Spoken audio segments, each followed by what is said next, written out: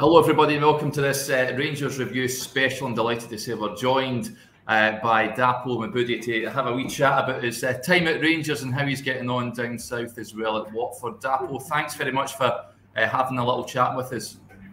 No problem, thank you for having me on. We're just talking off air there, Dapo. Of course, you're in the midst of pre-season, gearing up for the new season. How's pre-season been for you with Watford this year? Pre-season been good. It's been tough, obviously. Or pre-season is always quite hard, but it's been quite enjoyable. We have a new manager, new staff, and obviously this is only my second pre-season here, so yeah, it's been good. Yeah, great stuff. And of course, you spent last season on loan at AFC Wimbledon. How was that for you in terms of a learning experience? It was decent.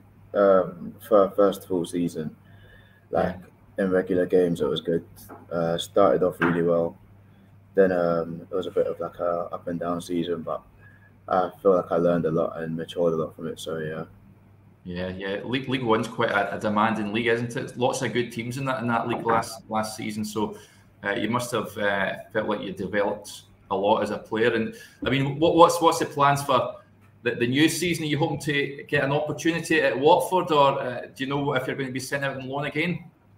To be honest, I just take everything day by day and just try and do my best, and I leave them decisions in the hands of the club. But I'm just trying my hardest every day to impress and keep doing well, and I'll see where that takes me. Yeah, spot on, excellent stuff. But let's talk Rangers then, Dapo. The Rangers fans, of course, interested in how you're getting on, and obviously had fond memories of you breaking through the academy, gradually working your way up. You spent a great period of time at the club. You joined as a young boy, didn't you? How did that come about? Did scouts go and have a wee look at you? No, so that was when I was like 10 years old. I went to, like the soccer schools and stuff like that. Yeah. And there was one just outside of Ibrox, and I went there.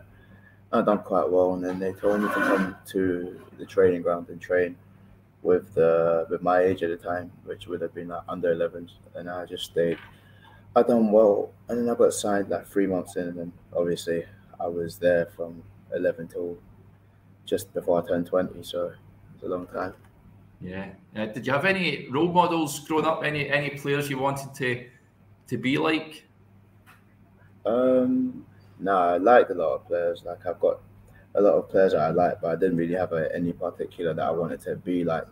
Just like enjoyed playing the game and watching good players as well.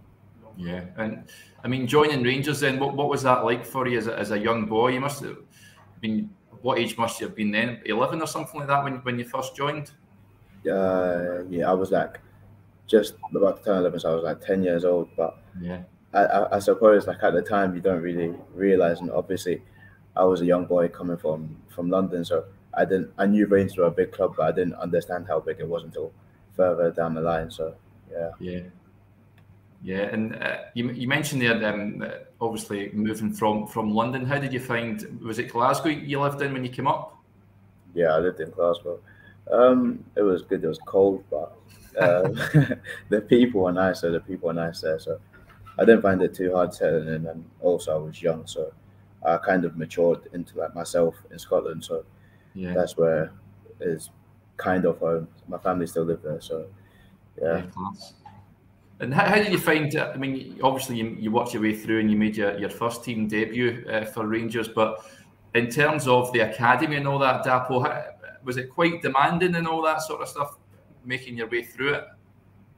Yeah, no, the academy was it was good. So when I first came, obviously I was quite quiet, and obviously I was in a new place, so I was just doing my own thing and trying to do well and work hard. But then as I got to like maybe under 14s, 15s, I started to develop a lot faster than some of my teammates, and I realized like how good I was at the time. So after that, it was a bit difficult because I started training with boys older than me, like the older age groups, and I was exposed to full-time training quite early. So I was doing a lot of like gym work and a lot of running sessions that were a lot harder than my usual training. So I'd say it was quite hard.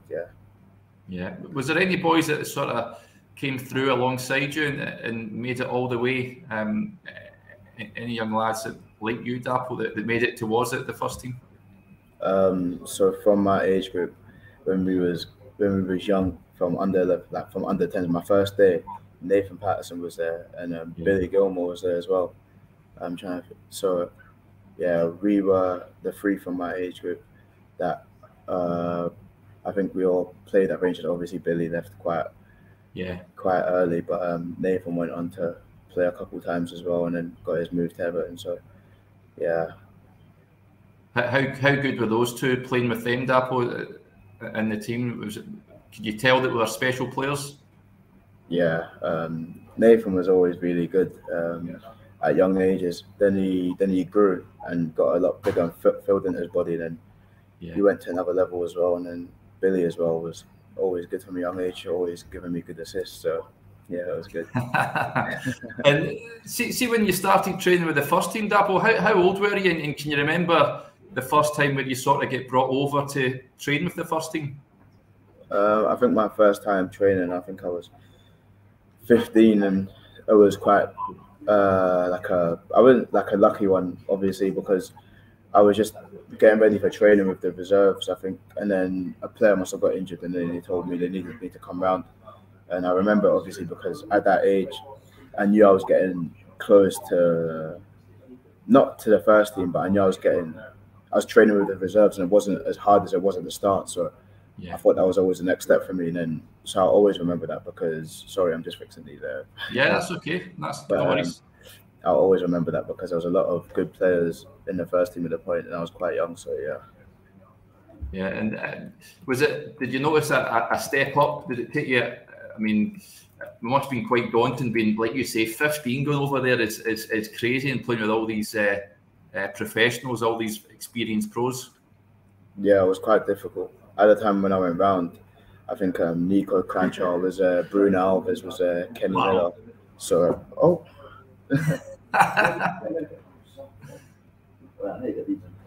yeah, so all of these players were there, and okay, I think that's better.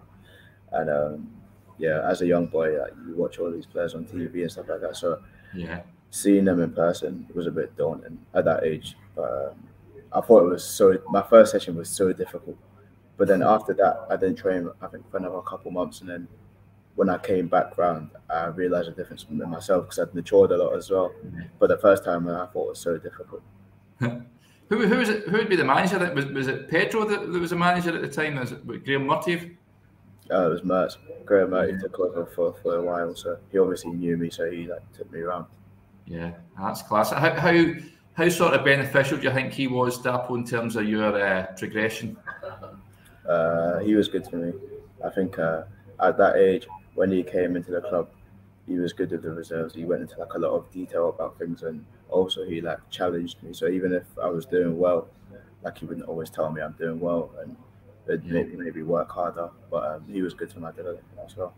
Yeah, fantastic. And even through the academy, you were the captain and all that for the team at some points. Was that something you realised and you enjoyed?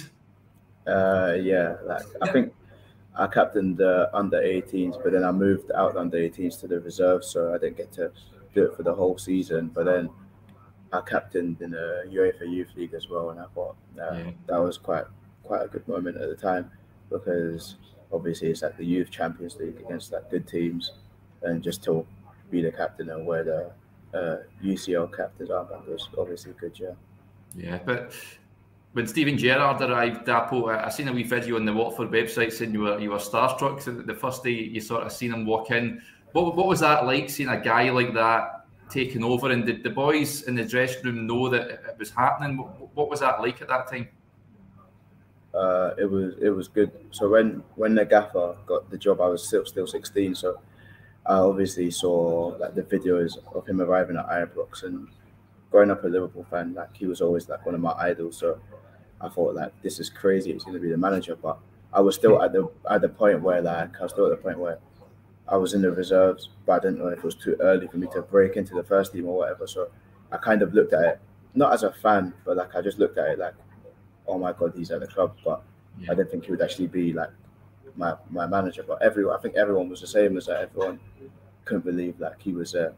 And then obviously when he came in, his aura was just crazy. I remember I saw him in indoor hall. I think it was my first time I saw him. Everyone was just like looking back, saying, like, "Wow!" But then, yeah, he was actually probably the biggest part of my career so far. Yeah. To be fair, so yeah. Yeah. What was it like as a coach then, Dapo, in terms of, like you say, he helped your career? I mean, being coached by him, what can you sort of put in your words what it was like for you? Yeah, no, it was really good, and obviously his staff, Mick Bill was a really good coach. He helped me come on leaps and bounds as well. Gary McAllister, Tom Colshaw, but nah, just being with them was good because I think they looked after me quite a lot because I was still 17 at the time when I was training with the first team, like on a regular basis at this point. And obviously, when I even look back at that, I was a baby back then. So yeah, they were looking after me quite well. So and just letting me enjoy my training. So it was good. Yeah, brilliant. And was there any players that sort of you palled about with that sort of helped you settle and all that, Rangers, and you sort of you were close to? I'm trying to think if anyone. Obviously, at the start, like Stephen Davis and Scott Arfield, they talked to the young boys, but they weren't obviously like I weren't close with them, but they would always like help me on the pitch and like Halliday. But I was so young, I was just training, doing my stuff on the pitch, and then I'd come in and just do my gym work and just go home. Like I wouldn't really like speak that too much, but everyone was good with me. Everyone was good, but then when JD came in, he was good with me, and then I got quite close with Aribo, Kamara, Bassi when he was there. So yeah. JD, like you mentioned, I guess another legend, Dapo. He walks in the door, and I mean some of the goals he scored was unreal for Rangers as well. I guess you can't help but learn off a guy like that. It must have been brilliant for you just coming, just starting your career to learn off a guy like that, an absolute legend.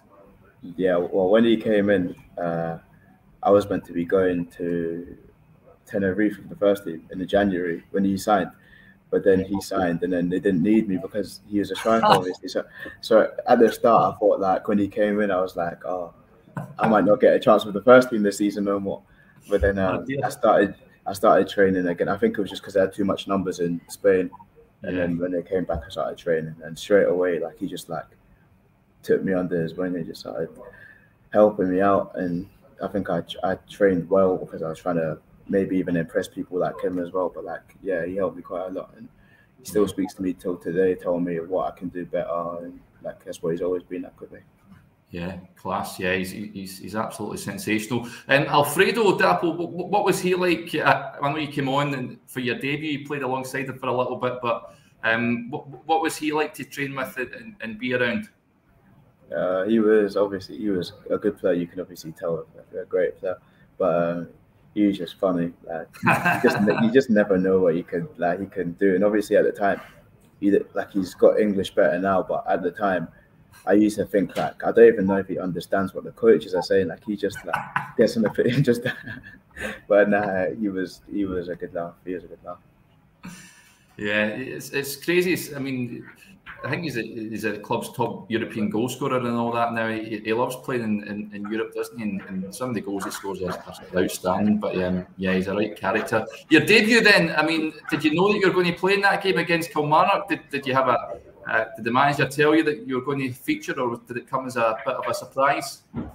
No, the manager told me that I was going to make my debut. I think it was the week and a half before.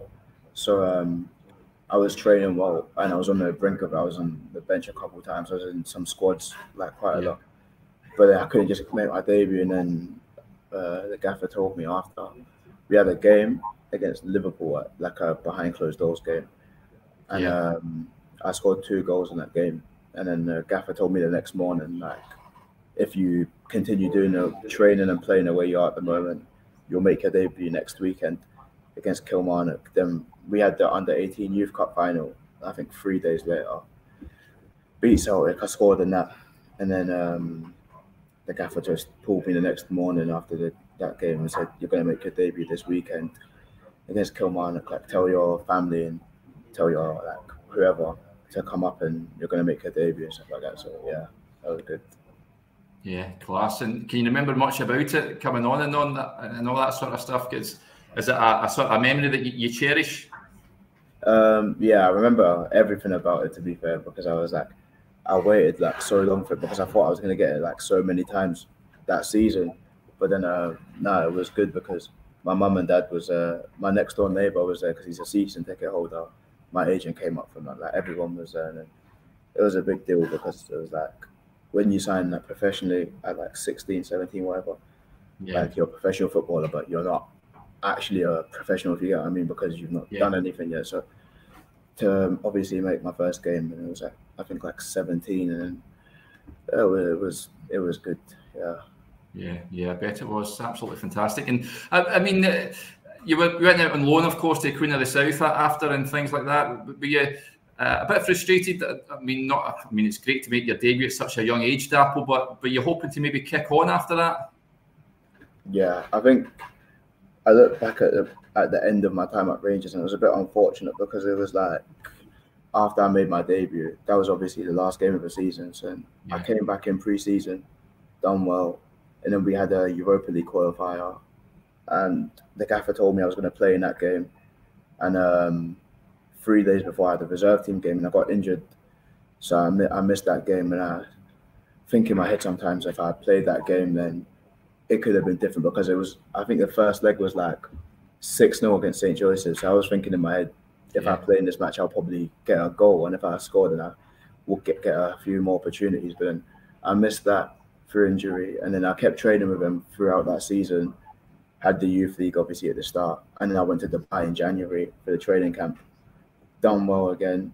And in the game against Stranraer, which was the cup game, that's the one that Nathan made his debut after Dubai. Yeah.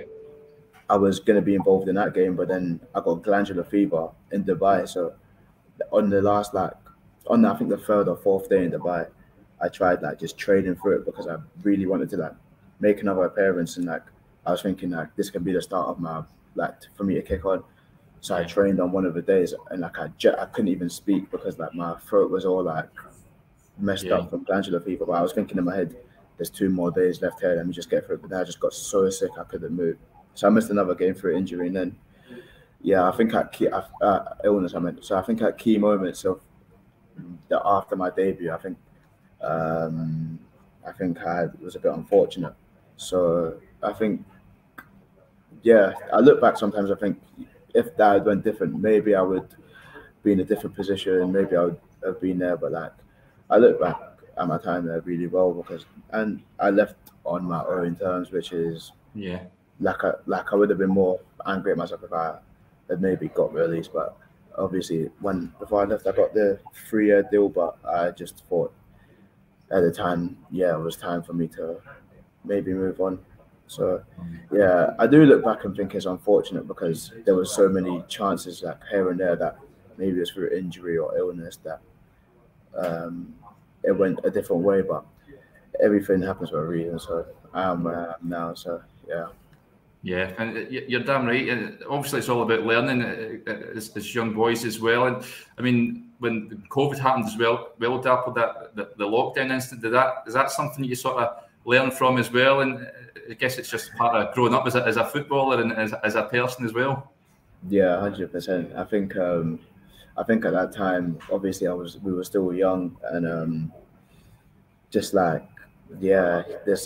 certain things that you can't do and you can do, and there's a time and place for things, and just being young and naive, you do the wrong things and think maybe you can do something. But 100%, I've learned from that, and just helped shape me to the person I am now. So see that decision you made, like you said, Dapo, it's a mature decision to move away and down south to Watford.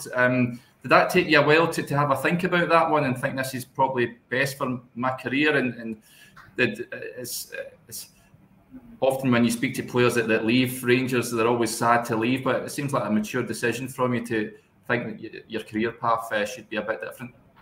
I think from a young age, I've always had I always set myself targets or something. One of the main things was I always wanted to maybe come to England because obviously I'm from England. I was born in England, so I always wanted to kind of come back by a certain age. And I envisioned myself maybe playing for Rangers after making my debut, playing for a couple of seasons and then moving. But then after the stuff like missing my chances like through illness and stuff, and also because there was such a high demand on stopping 55, which I completely understand. I sometimes think as well, if I was growing up in a maybe 5 years before where it wasn't so much pressure on stopping Celtic, then I would have got a few chances. But I kind of looked at it and thought, for the best of my own, because it was like we were playing like some games like East Fife in the Scottish Cup, and there would be like no rotation because everything would have to be a win. So I was kind of looking at it at the time and looking, I wanted to be at Rangers, but also for my own career and for what I set myself. I thought it was the right time to leave. So I was definitely sad to leave the club because Rangers is a massive part of my career. Like I love the club, and that's where it's home for me. But I can't stand still. I think and wait about like maybe one day I'll end up back at the club, and that would be good. But I didn't want to just do that. I wanted to do things on my own terms. Yeah, absolutely. And did you keep an eye on the results? What did you make of the run to the Europa League final last season? I literally watched every single game of the Europa League. It was amazing. I watch all obviously the league games and stuff, and I always want them to do well because a lot of the people I still keep in contact with. So but it was unfortunate that they got beat in a final. It's another thing. Like it's just like little moments, like when Ryan Kent had the opportunity in extra time. Like it's just like football just swings in different ways, and you can never be too hard on yourself and stuff like that. But I think everything happens for a reason, as I said earlier. So the club are in a good position right now, and hopefully they win the league this season. So Do you think they will? They've got a good shout. I know they've done a bit of business, brought a few good players in, but do you think they can win it back this season? We'll see what happens. They've got a strong squad and they're expected to win every game. So we'll see what happens. But I'll definitely be watching them as a supporter all the time. Yeah. Then I just finally wanted to touch on that. You mentioned Calvin and Nathan earlier, Dapo. Can you quite believe that? I mean, they've obviously left. Nathan went to Everton and Calvin's just signed for Ajax. Can you quite believe that you're playing with these boys and they're now playing for these sort of clubs for multi-million-pound deals? I can believe it, because I always had like a belief in my friends and my teammates as well. Like when I watch them on the training pitch and I play with them, I think like maybe they've not had the opportunity at that moment before, but like I knew when they got the opportunity that they would take it and do really well. And there's a couple other people that I like that I've trained with and played with. I'm still waiting for the opportunity. So I can believe that they're doing well, and I'm proud and they're doing really well. And I hope they kick on to the next level as well. Yeah, fantastic. Well, we'll keep an eye on yourself as well, Dapo. Hopefully you have a good season with Watford or whoever it may be on loan perhaps. But it's been great speaking to you. Thanks very much for having a chat.